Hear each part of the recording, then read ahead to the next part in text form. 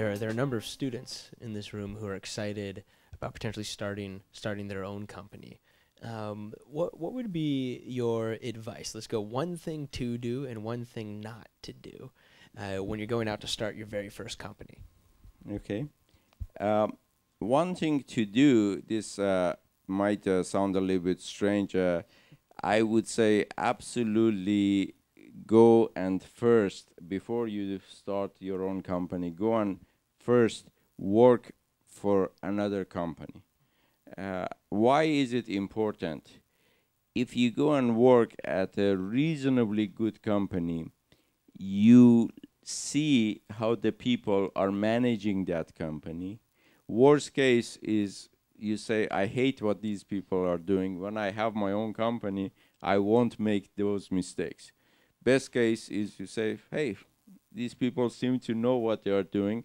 I shouldn't reinvent the wheel, and I should learn some of the good things they are doing and follow that. You know, at HP, it was a great company. I learned a lot about some of the Hewlett-Packard's principles of management and the things that made sense, that were good. I borrowed that and I put it in my style of management and leadership. And so I really believe it's a good idea to go and first work for some other company, not 10 years, 20 years, but a couple years at least or so, because it gives you a point of reference.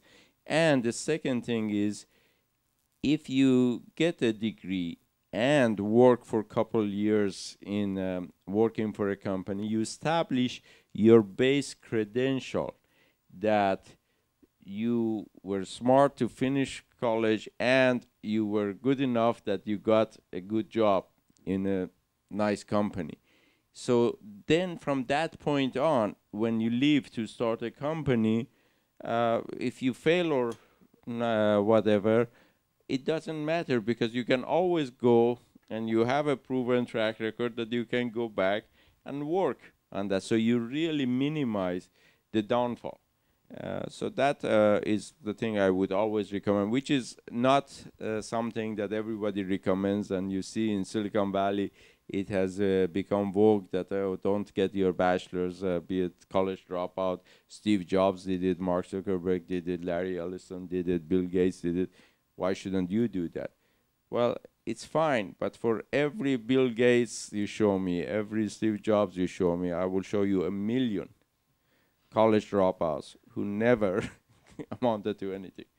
It is just, and they actually had to go and do jobs that were not taking care of their knowledge and the things, because they were, their company failed and they were not able to get to some reasonable level of life commensurate with all the years that they had put into preparing themselves and doing that.